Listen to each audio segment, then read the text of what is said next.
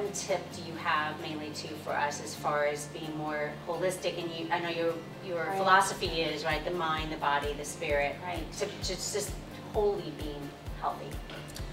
I think that that's one of the biggest issues, is that we're in a high stress state all the time. So when you are in more of a stressful state of mind, it has, and if your body is sick, you're in a higher state of stress within your body, and that releases more stress hormone, cortisol. So it makes it impossible for your body to get into what I call the rest and digest nervous system. The rest and digest is your parasympathetic nervous system that allows you to absorb your nutrients better and balance those hormones. And you know, I think that shifting away from that high stressed state all the time into a lower stress state is a key to wellness. And I think you have to take care of the whole person. And I also want to just say real quickly that we're like health. I can think of health as being on a continuum.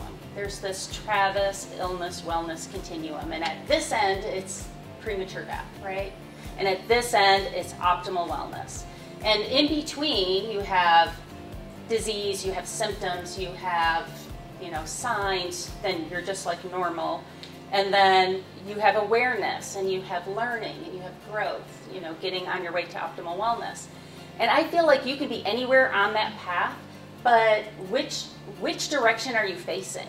You know, are you like way over here, you have no signs, no symptoms, and you're making decisions like drinking or smoking or living a certain lifestyle or eating a lot of inflammatory foods, you're kind of facing the direction of bad health. Mm-hmm. Whereas, you know, you could have a disease process already and, you know, face in the direction of optimal wellness and actually start being aware and learning and taking steps moving toward optimal wellness instead of, so I think it just makes a difference which choice you make and which direction you decide you're going to head.